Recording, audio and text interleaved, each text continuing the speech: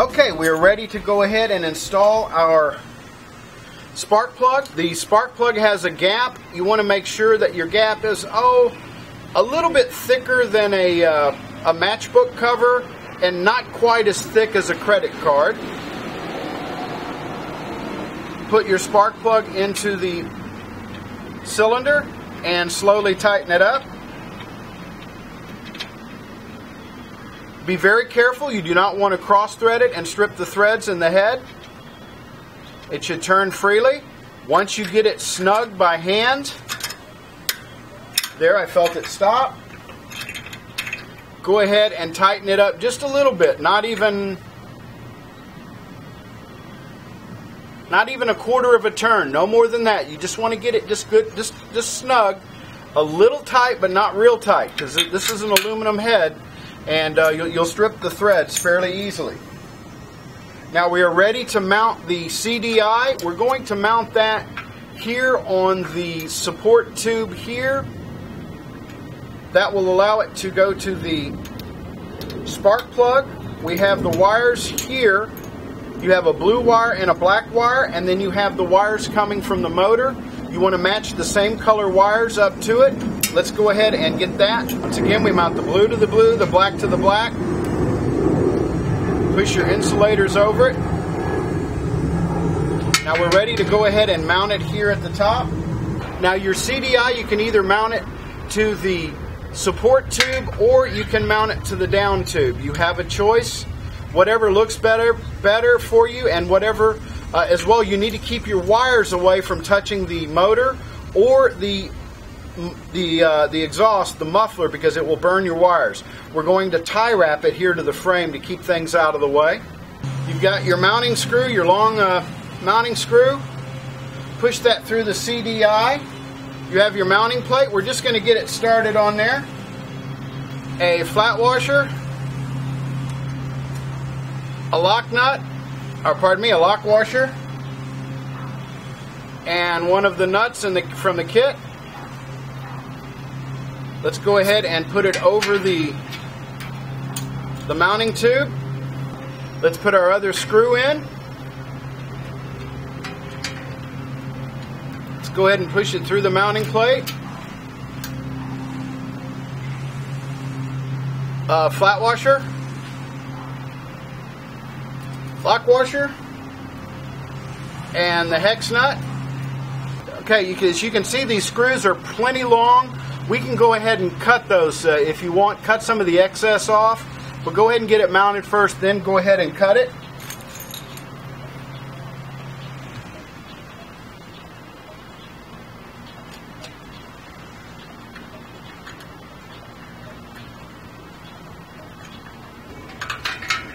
Alright, we've got that tight. Let's make sure that you remove the nut from the spark plug, otherwise your spark plug cap won't get on it. Won't go on properly.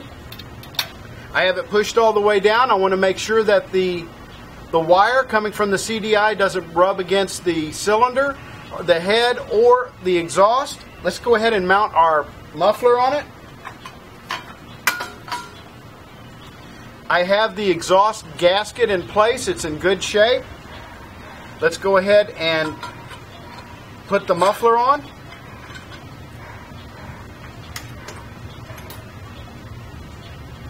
We have a flat washer, a lock washer, and we have one of the taller nuts. It's not a nylock nut, but with the lock washer in place, we'll be in good shape. I've got it hand tight. Now we want to make sure that when our pedals rotate that they do not hit the muffler.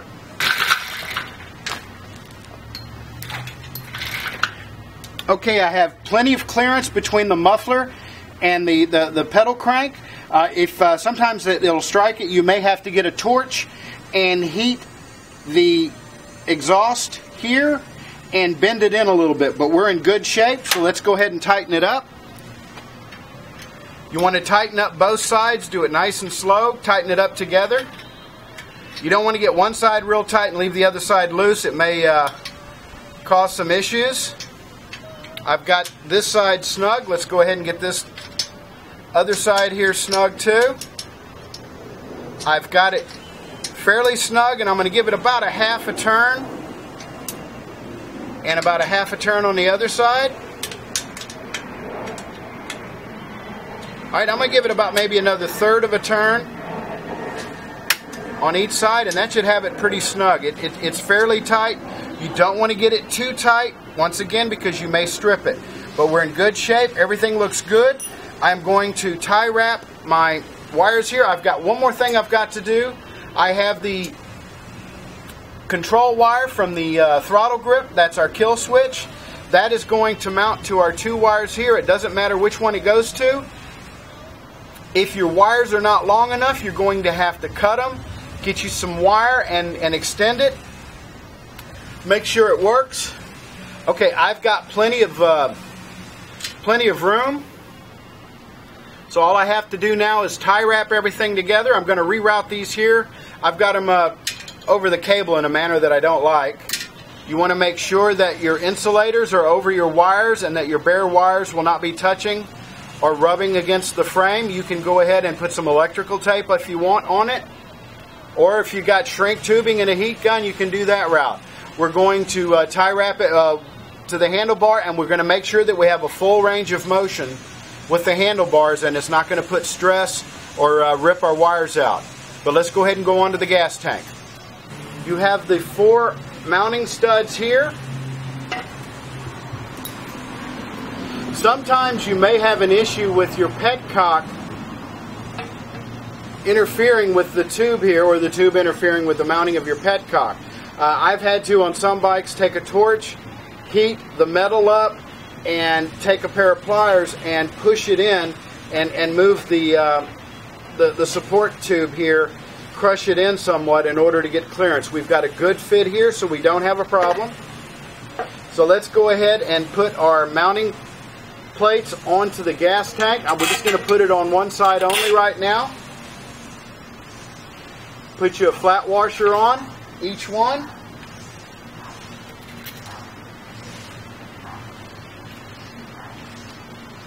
A lock washer.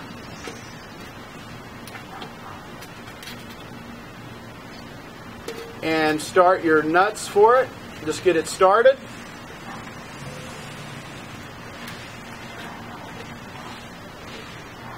Now let's go ahead and put the gas tank on the tube.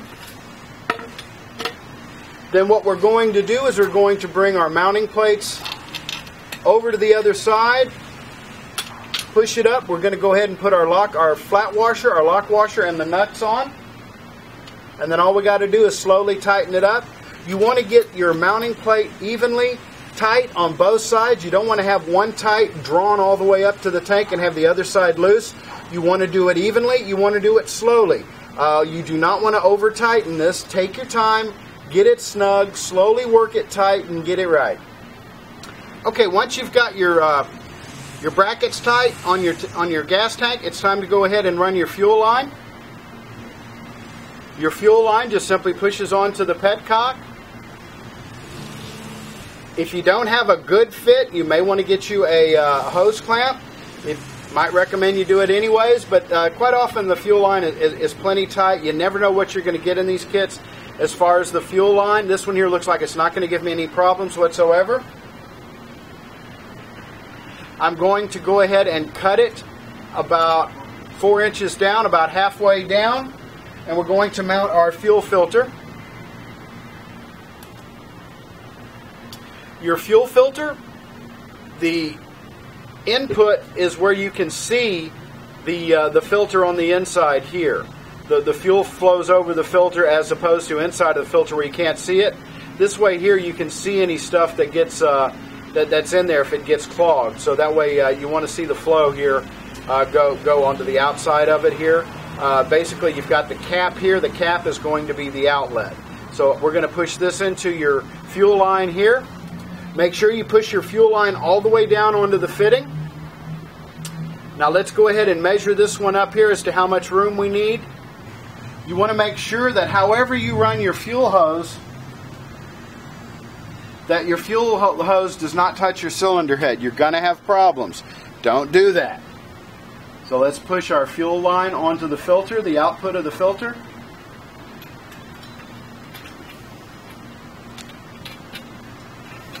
I don't have my gas tank completely tightened up yet, but I'll do that here in just a minute.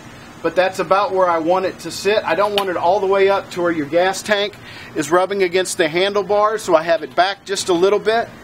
Here, that's going to be a good place for it. And I'm going to cut my fuel line right about there.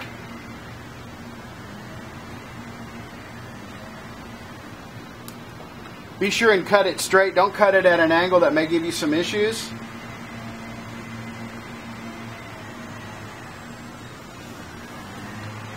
Slide it all the way down on the carburetor. It looks like we've got a good fit there, a good tight fit. So I don't need any hose clamps, but check it. Make sure that it doesn't leak. If you think it's going to leak, put your hose clamp on it. My throttle cable has just a little bit of slack in it, so I'm going to just lightly pull it up to where I can feel that it's tight on the cable. I'm going to unscrew the adjuster here just a little bit. I've got it tight, and then the stop nut holding the adjuster tight. I'm now going to tighten the stop nut against the top cap of the carburetor. We've got that tight. You want to go through your bike from one end to the other, make sure all your hardware is tight, make sure you didn't forget anything. You don't want to over tighten your hardware, but you want to get it good and snug.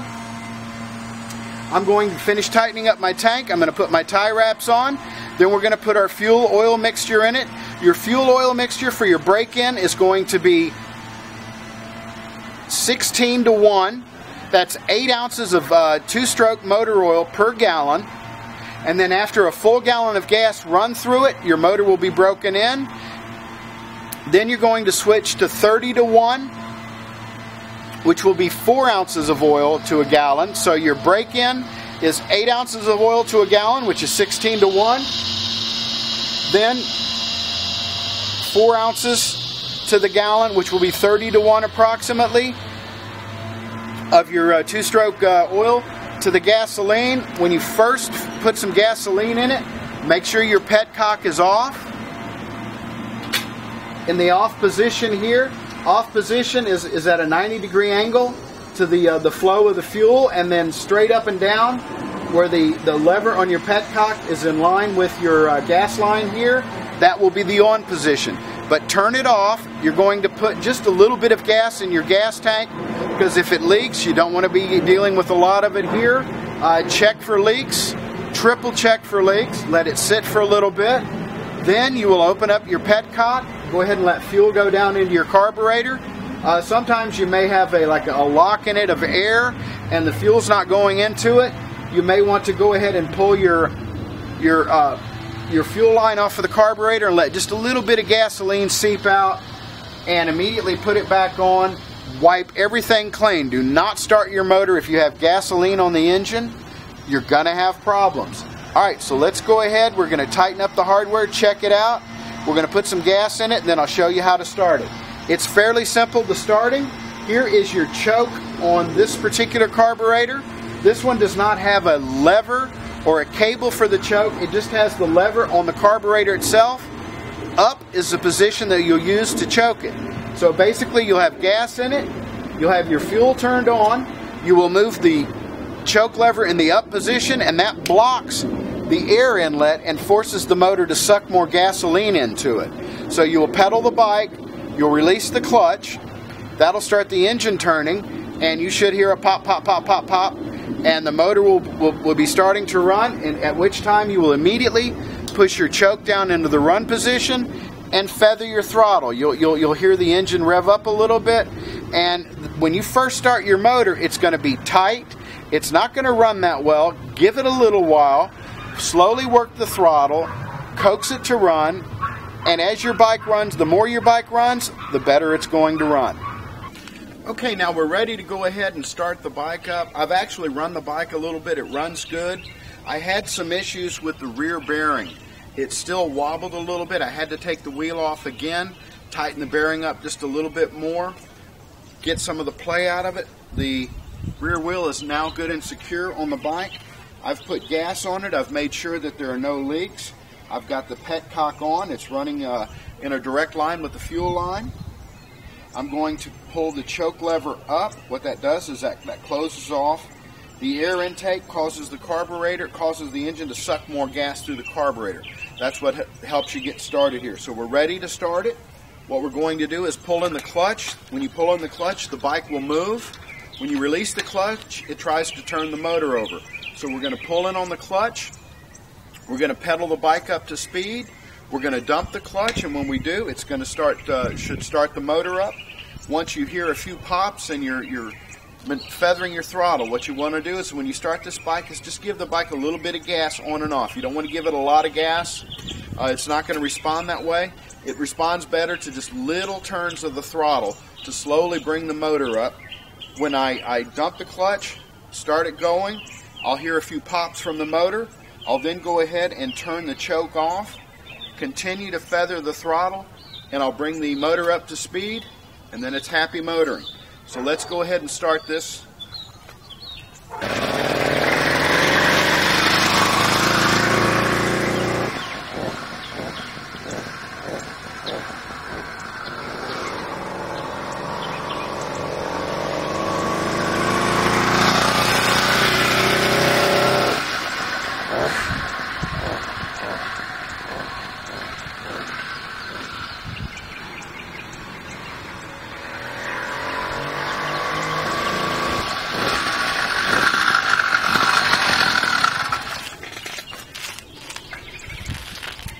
Okay, with this bike here, I only have the coaster brake on it. You do have an additional brake I want to tell you about, and it's your kill switch. If you leave your clutch on, or leave the clutch out, you're cruising along, you want to slow down, hit your kill switch. Your kill switch is going to give you engine braking. You're still turning the motor, and the compression of the motor is going to give you some additional braking in addition to your coaster brakes. Then right before you come to a complete stop, if you want to keep the motor going, go ahead, release your kill switch. That'll start the motor again. Pull your clutch in, and you still have the motor running. Be careful. Watch out for cars because they're not watching for you. Thanks.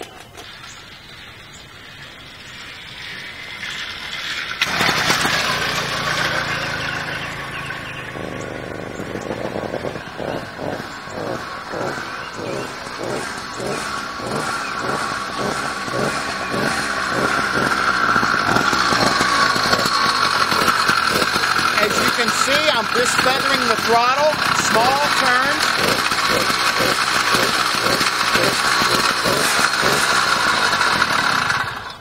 When you have your motor started and you're at a complete stop, you want to be sure and pedal before you try to release the clutch.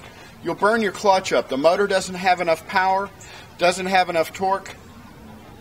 So you always want to make sure when you're slowing down and you want to start going again, pedal it a little bit, slowly release the clutch. You'll get the feel of it. Nice slow turns on the throttle. I hope you enjoyed the video. If you got any questions, you can always email me. Leave a comment down below. If you like the video, give me a thumbs up. Click subscribe. Thank you for watching.